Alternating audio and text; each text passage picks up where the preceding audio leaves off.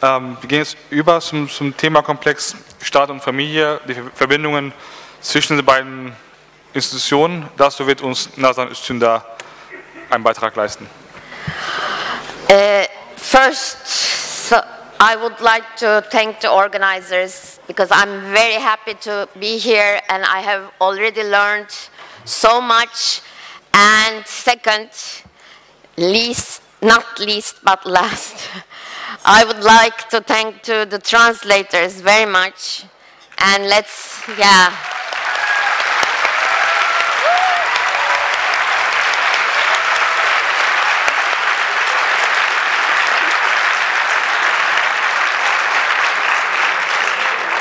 Specifically Ergen. Okay. So one of the key elements of Öcalan's discussion of capitalist modernity and civilization is his critical analysis of the modern family and its relationship to capitalism and the nation state. My aim in this talk will be first to summarize Öcalan's approach and thoughts on the family. Second, to discuss the practices of the Kurdish freedom movement and how these have affected the institution of the family. And finally, to open up certain questions in relation to the status of the family in the political, moral society that should flourish with the construction of democratic modernity. A lot of these questions are surely going to be answered in practice.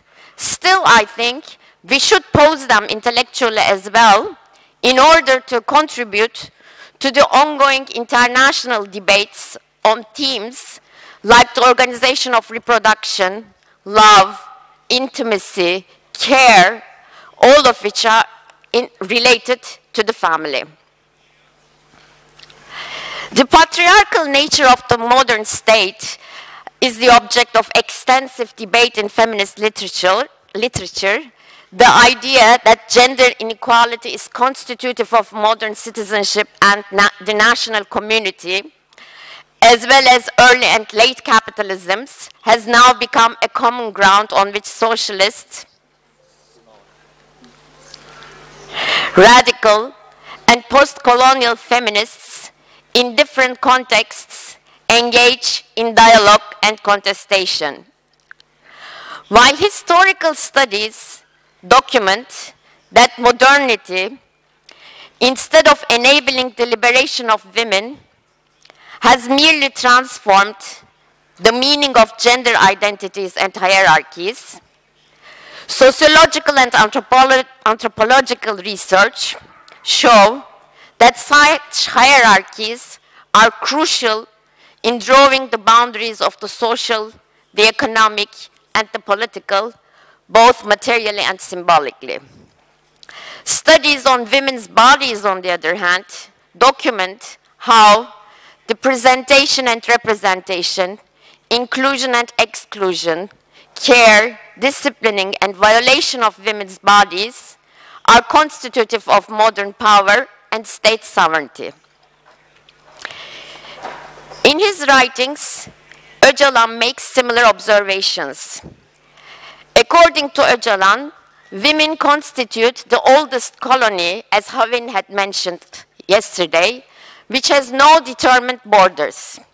Moreover, he argues, while the colonization of women has started long ago, when matrilinearity was replaced by patrilinearity and patriarchy, it has taken its most exploitative form during capitalist modernity.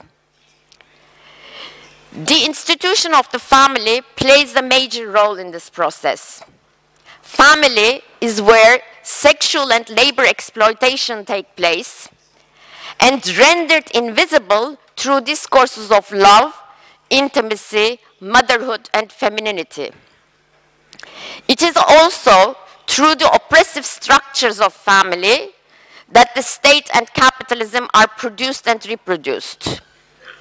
When discussing the role the family plays in the colonization of women, Öcalan gives reference to 4 ways in which the family is linked to the stately and the accumulation and monopolization of capital. First, family is a microstate where men who monopolize means of violence and decision-making rule over women. As such, family is the place where the stately anchors itself in society. Second, family is where women's labor is exploited and where women perform reproductive functions without any return. 3, the state makes women responsible for childbearing and raising, in other words, for the growth of the population through the institution of the family.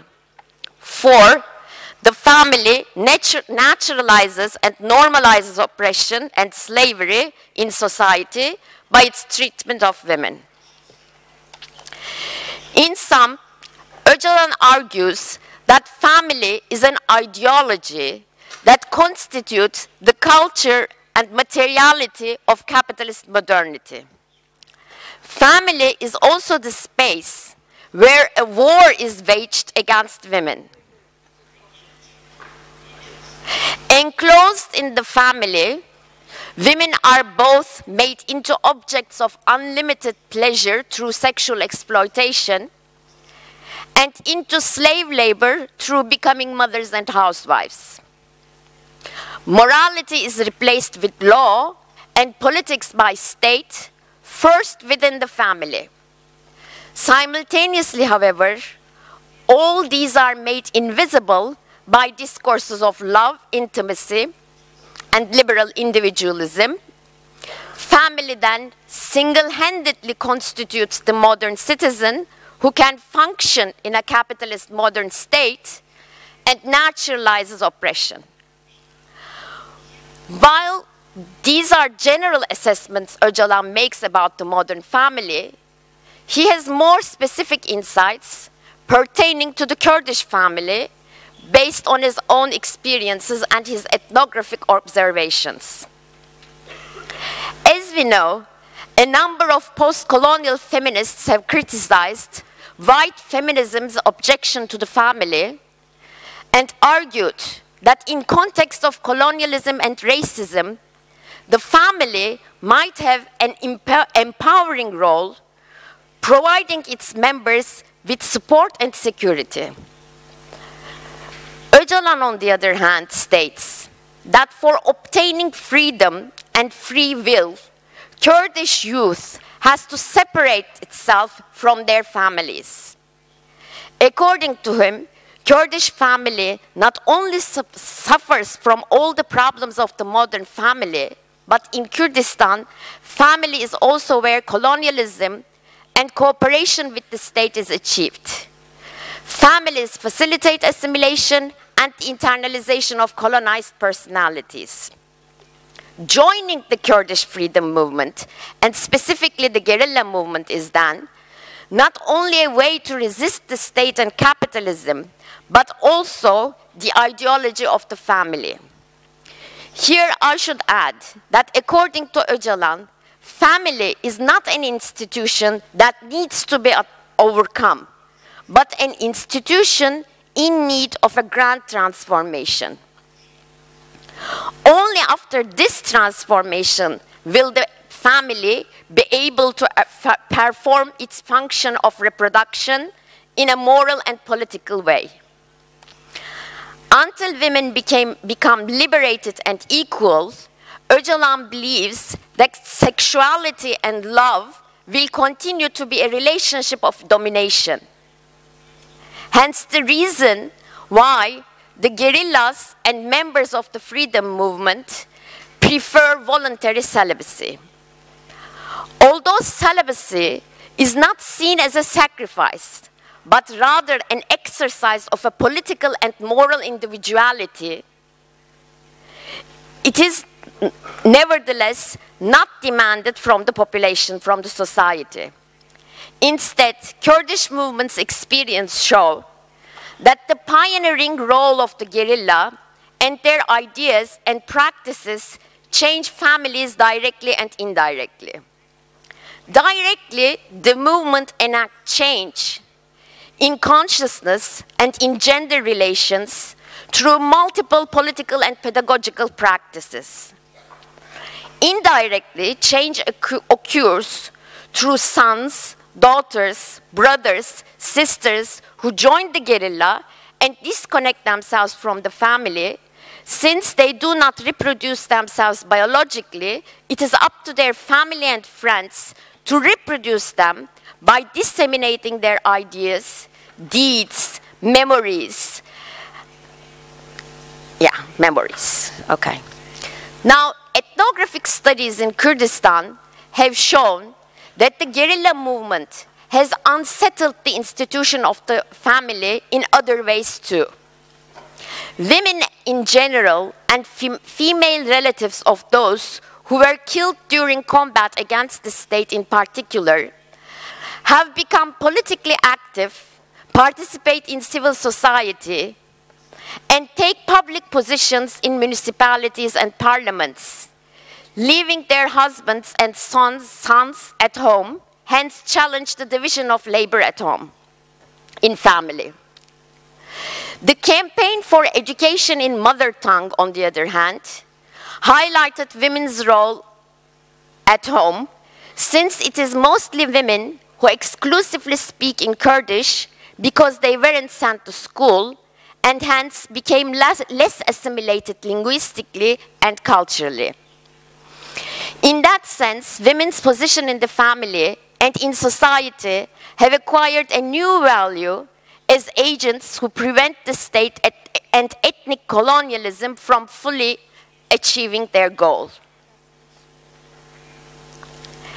Aside from changes in women's status within the family, a new generation of youth has emerged in Kurdistan who populate the cities where in 1990s their families have been displaced by the Turkish army.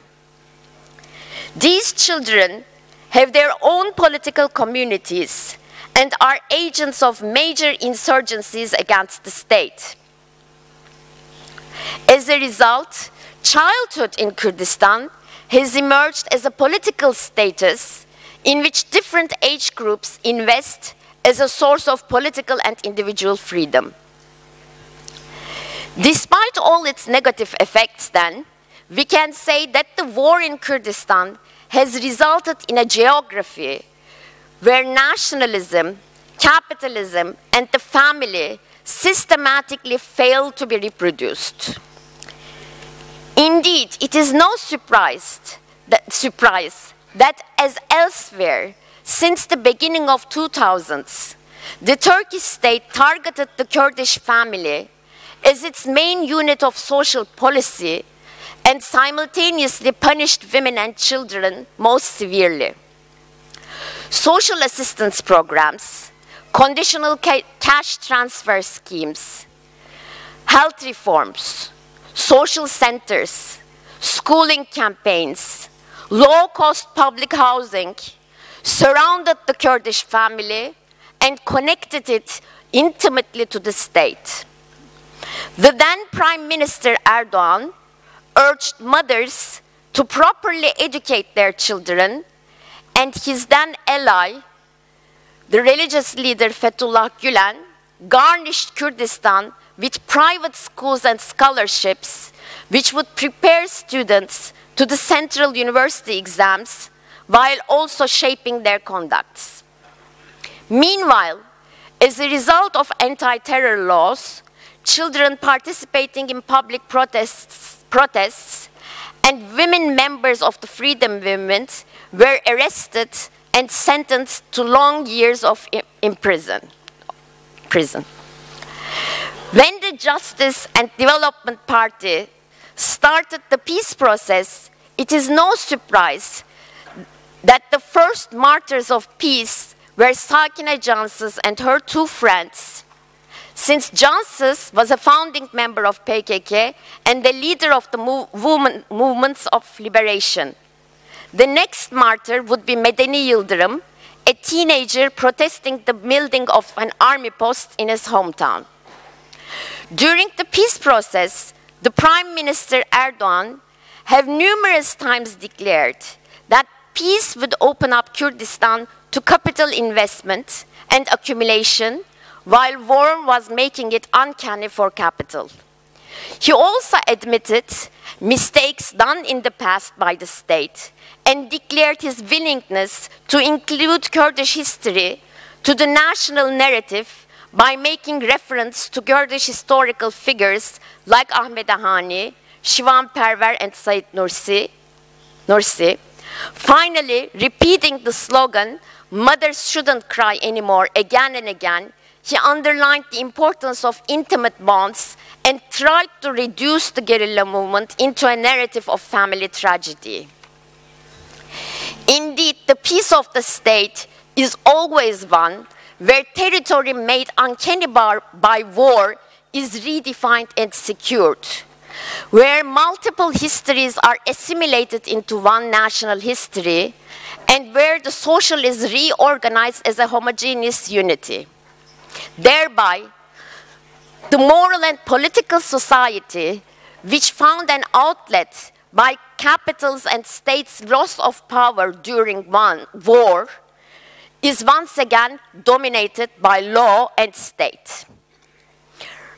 Indeed, it is no surprise, right after the peace process was declared, JDP, the government, started building roads, dams, and other construction projects in order to privatize Kurdistan's commons, built new army posts in order to nationalize it, and try to re-establish family, and thereby what Öcalan would call its little state cells by means of social policy.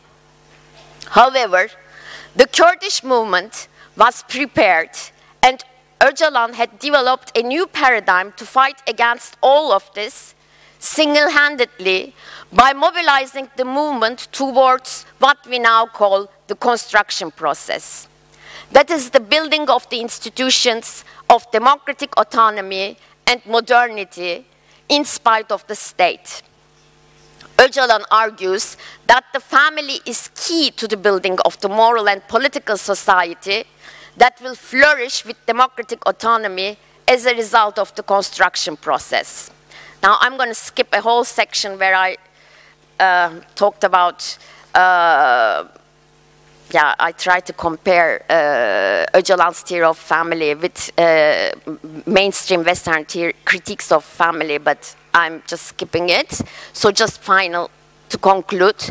It is not easy to implement policies that will reform family, that will produce intimacies of equality. Rojava, as in other parts of Kurdistan, there are different institutions working toward this, and different forms of labor exist that go into the making of alternative intimacies.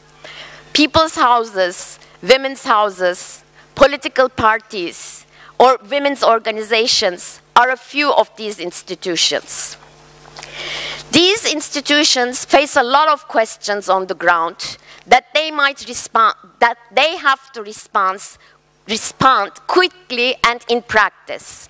For example, how to address violence, incest, polygamy. What about divorce, inheritance?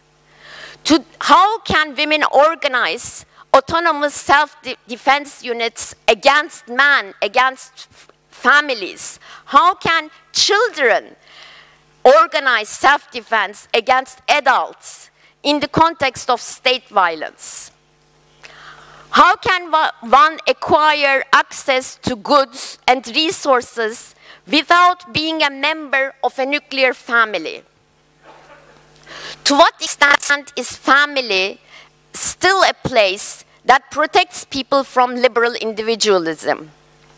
How can other institutions like assemblies, academies, and communes become strong and encompassing enough to change families? The hope is that as these institutions become functional, new forms of intimacy based on guerrillas' own experience of friendship will flourish, and hence models for different forms of intimacy multiplied. Thank you.